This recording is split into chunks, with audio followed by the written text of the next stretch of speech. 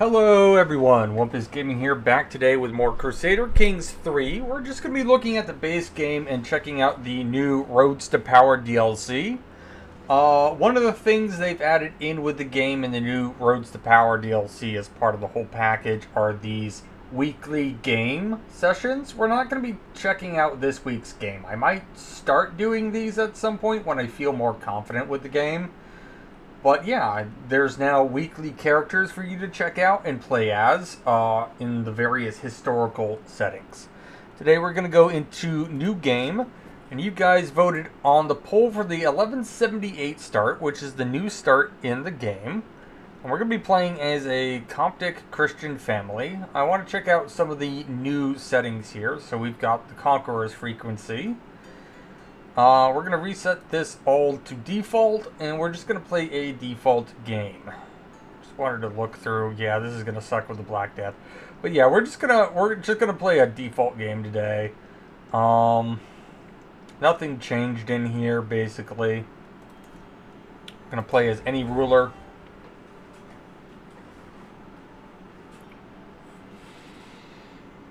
This has been loading pretty slowly for me today. I'm not really sure why, so we'll see how long it takes. I have no mods loaded, so I'm not really sure what its problem is. That's okay. Oh no, it loaded pretty quickly this time. Okay. So yeah, I was thinking we were going to start off as a Coptic Christian family down here in Abyssinia, which is modern-day Ethiopia, this region. And my thinking was we start off as Coptic Christians and we travel north into Egypt, into Jerusalem. And maybe from there we convert to like Catholicism and then we travel to Italy or something? I don't know. I have a couple ideas. I'm not sure how long we're going to do this run. I just kind of want to show off the unlanded adventure mechanics and kind of talk about why I'm a little, I don't know, I'm going to be honest, I'm a little disappointed. I think it's a little lackluster. I think it could have been done better. There's a lot of repetitiveness to it. Which I don't, there's a lot of repetitiveness anyways in CK3, which is why I tend to play modded instead of unmodded. We're going to go with Astute Intellectual.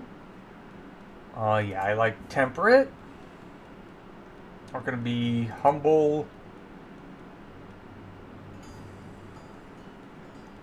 Maybe Stubborn, because I like Stubborn, even though it's, yeah, maybe we go with Stubborn for like a quasi-negative trait. Okay, other traits. Let's see. I'm not going to start off with any of the learned traits. Maybe we make ourselves a novice physician? And we can, like, be a traveling doctor? I like that idea. I like that idea. Okay. Let's be a journaler as well.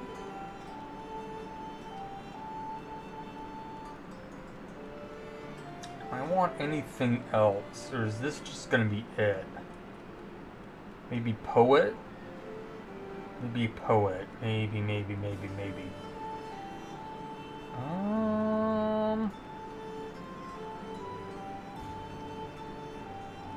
You have, what, 100 points left? I'm gonna make you hail, so we have a little more ability to defend ourselves. That's my thinking there. Well, actually, hail or strong? Strong is +4. Yeah, let's go with strong. I'm gonna go with strong. And then we're gonna go with...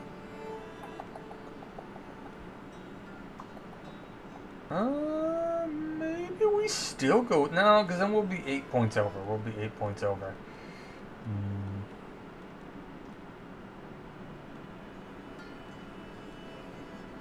Doctors were often herbalists as well, I would argue. So I'm gonna grab herbalist, and that's gonna be the last of the traits we do.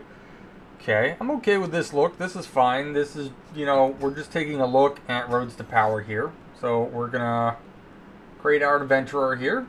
It's called the Band of God. We'll change this and customize it in-game once we get in-game. Okay. The roads we walk. The path ahead stretches on and on, a lonely, winding thread towards the distant horizon. My camp is quiet. Just a few scattered tents and pack animals yawning in the breeze. Strangers and hangers-on rise with the day, preparing for the morning chores with reluctance. Most of the miscellaneous chaff that filtered in and out of a group on the road with each new settlement. Few faces catch my eyes as ones I recognize, at least in more than passing. We're going to go with scrappers, because I'm an intellectual, but I can't fight. So this is the whole camp purpose. And I want to do scholars, I think. This is diplomacy contracts. Yeah, let's do explorers. We're going to become explorers. Then here's our camp. It's not much.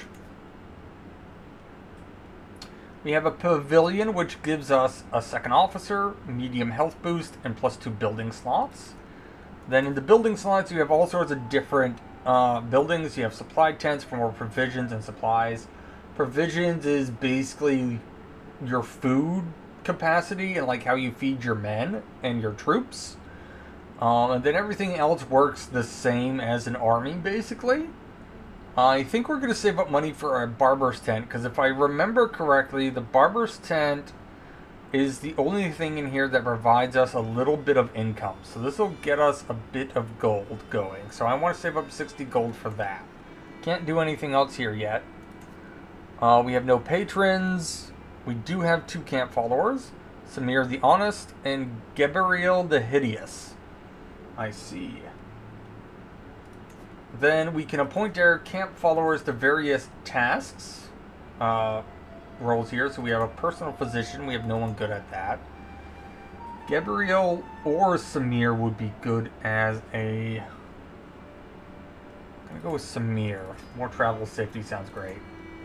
You're only average at that. You're only average at that. I think...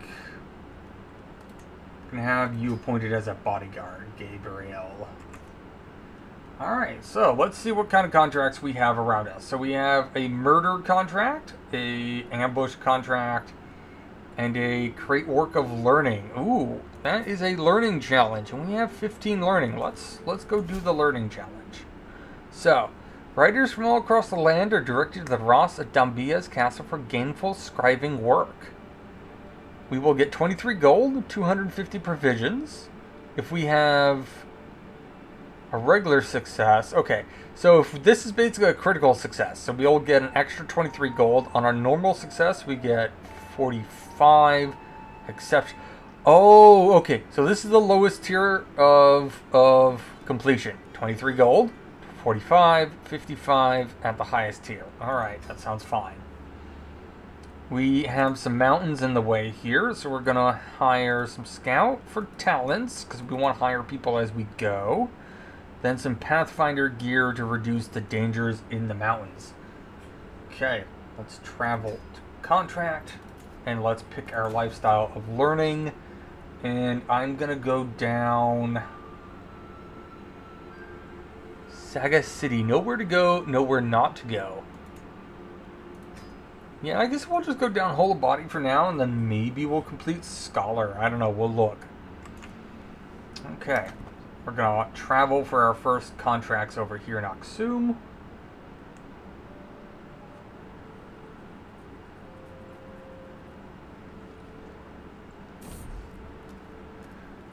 As we continue through Gozara, my eye catches an elaborately decorated tomb amidst a network of common graves. The tomb appears to be cracked open, and just within its mouth I see the glimmer of some unknown treasure. None but my party appear to be around, and surely whomever once owned the contents of this tomb would not cast judgment on me for taking what would go otherwise unused. I will not desecrate the dead. Not the undead, the dead in general.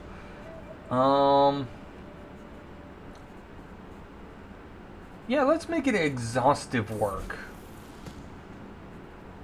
67%, 60%. Yeah, so unfortunately, this is what my complaint with Unlanded Adventuring is. It's just events. It's just events and schemes over and over again. That's really all it is. There's no, like, diversity really to it. You just go around doing these schemes, doing these jobs.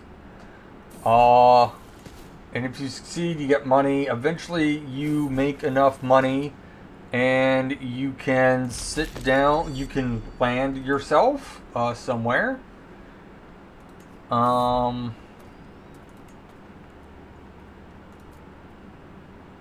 don't have the prestige for this. Okay. So we only have criminal contracts in this area, so I'm going to move my camp. I don't want to move to Sana. Let's move to Soba. Can I move there? Move camp there. Let's move to Soba. Okay, we have some dry lands in the way. Let's see what we can do about that. Okay, that makes the danger a little easier. Start moving my camp. We only have 2 knights. We have no men-at-arms yet. We have enough space for 2, though. I wonder. No, we don't have enough prestige. Okay. We don't want to be doing criminal contracts. We're not criminals, so we're going to travel over to Alodia here and see if there's anything there. Okay, we have gained another knight, another follower.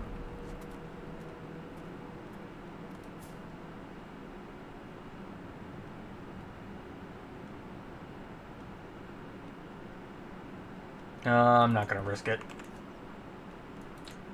Okay, we still don't have a good physician. I'll make you my second, sure.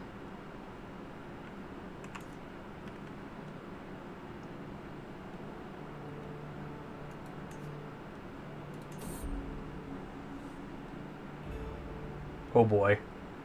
Let's try a learning challenge for food. There we go. We found some food. And this is really the reason why I haven't been wanting to make this video, is I personally do not find Unlanded Adventures to be fun. I do not find this system to be very well thought out. It's really random as to what kind of contracts you'll get, right? See, we have 2 criminal contracts again. We don't want to do those. This is a transport contract, but I'm not very good at prowess, so we're probably not going to be good at this. Yeah, so again, we just traveled, wasted food and time for no reason, and we can't really do anything. Let's visit this tribal holding. Let's see if we can find any stories. Let's see if we can get my diplomacy up a little bit. We did, okay. I don't want criminal contracts. I don't have the money to hire anyone. Let's see if the town crier knows of anything. Oh, that's 75 prestige. I don't have that. Not really missing a lot of supplies, actually. That's Marshall. And our Marshall is terrible. Alright, let's do this escort emissary. Let's see where this takes us.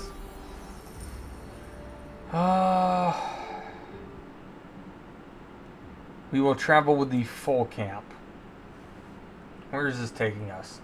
Up north? To Alaqui. Yeah, maybe we'll find better jobs up here. Yeah, okay. Start traveling. It's a lot of provisions, but that's okay. And I know the other half of this DLC was the Byzantium rework, but I also have, like, no interest in that either. I was really looking forward to the Unlanded Adventurers, and without mods, it's proven to be kind of... It's lackluster. It's the same events over and over again. It's the same schemes over and over again. Eventually you get rich enough, you settle down somewhere, and you play CK3 the normal way. I was hoping for, like, the ability to, like... I don't know what I was looking for, but it was more than this. That's all I gotta say. I'm still trying to figure out exactly what I was looking for, but what landed just feels a little half-baked to me.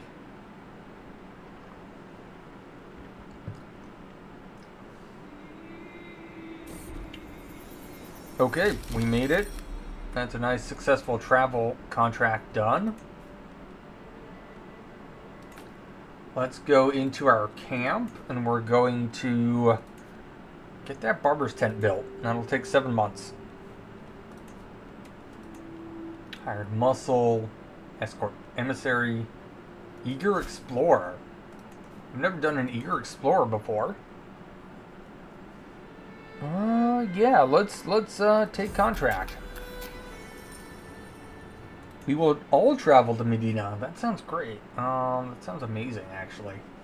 How much food is that? What is this, desert?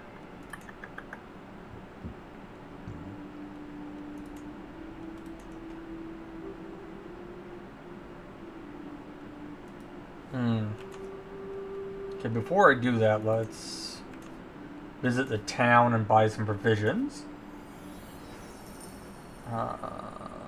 Something else. Supplies are this way. I do not have enough money. Okay, I'm gonna try a learning. God damn it. Shit. Now she's increased prices.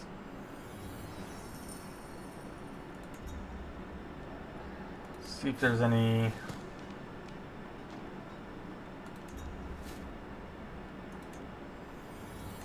Okay, so we can't travel to Medina. We don't have enough food. See if there's a wife around here? No, there's not. Okay. Alright, well. We'll make the journey. Hopefully we don't run out of food on the way there. There we go. Let's start traveling.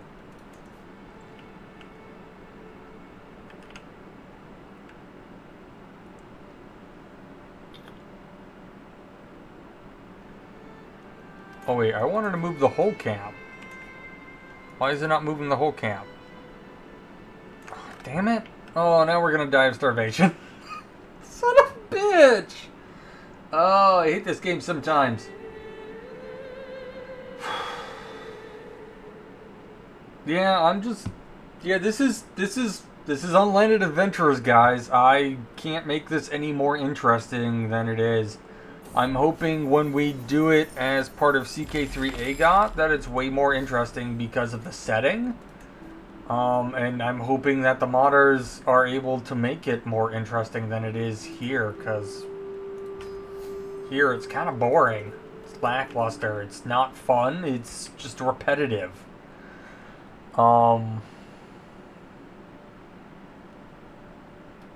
many criminal contracts in this area. Yeah.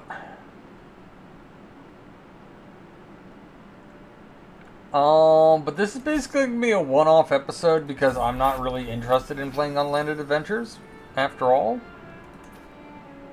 It turns out that I'm disappointed with the DLC. I was hoping not to be. I was really looking forward to this one. I know a lot of other YouTubers are saying it's a great DLC, but I'm sorry, I just don't see it. I just don't. The fuck. Okay, there we go. I really hate the Yui. Oh, look, a wife.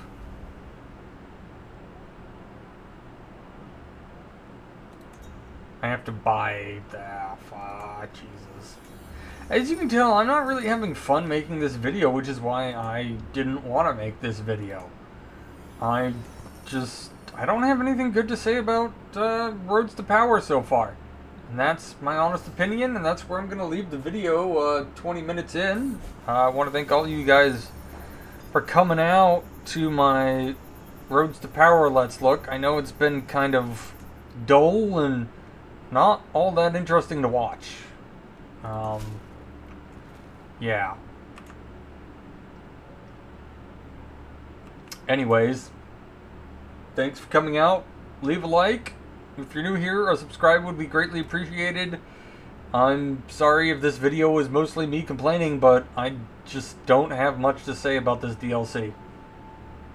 The Wumpus gives the Roads to Power DLC on a 0 through 10 scale, 0 being the worst, 10 being the best, a solid 6 or 7. It's a meh.